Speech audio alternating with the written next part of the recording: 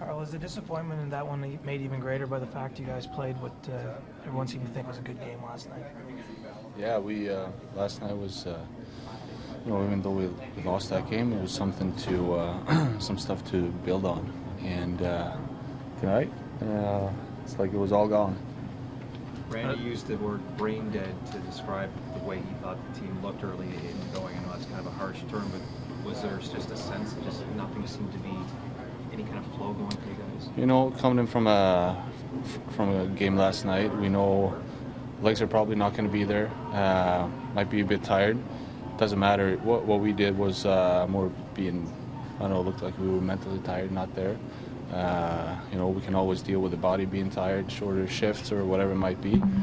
But it just looked like we weren't there mentally at the start. How do you start to get this turned around? This is 8 losses now in 10 games. Yeah, we can talk all about what we want, about how the team want to play, but at the end of the day, you just gotta take a look in the mirror and see what you can improve to help the team. And if you were satisfied with your last game, I don't think anyone was after tonight. So just got to go to yourself and see what you can do to help the team as much as possible. Does it compound the frustration level as well when they're not giving you any looks on the offensive end at all? Yeah, it wasn't an easy night.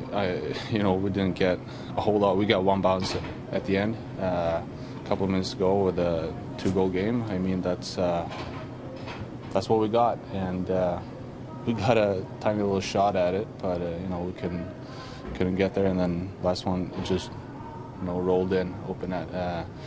So no, they didn't give us anything. They played well. They played like they wanted to. Probably they got the game exactly where they wanted, and we were not there. What made Elliott so tough? Sorry? What made Elliott so tough? First of all, we didn't get enough shots. I don't know what the shot total was, but we've been talking about trying to keep down the shots against, but you got to look at getting some shots for it too. And tonight we just passed up on some opportunities to shoot the puck and made it easy on them.